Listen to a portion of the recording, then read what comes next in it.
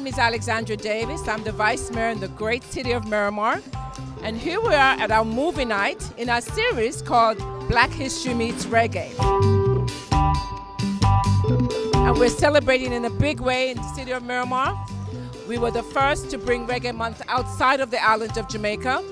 And I think it is very fitting to bring this movie, which was actually directed and produced by Idris Elba, and he depicted the Yardie scene out of Jamaica. The Yardie film is an adaptation from a novel that was written by Victor Edley, who is also a Jamaican. It's a Jamaican story which follows a young boy's journey from after a very tragic incident, how he survived the streets of Jamaica. Then he migrated to England, London. It has a lot of culture in there, a lot of music that we can relate to. I'm excited to see how, you know, the people of Miramar accept or receive this Jamaican film.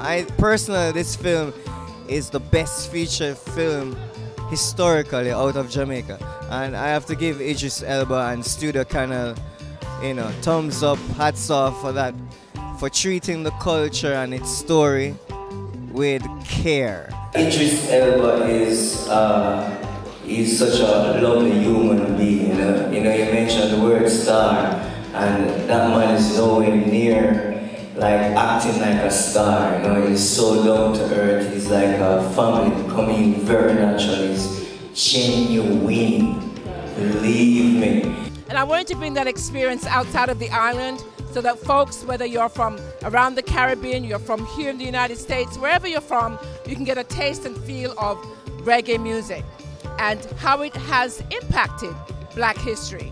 I just wanted to make sure we had this kind of feel in the city as we celebrate Black History Meets Reggae.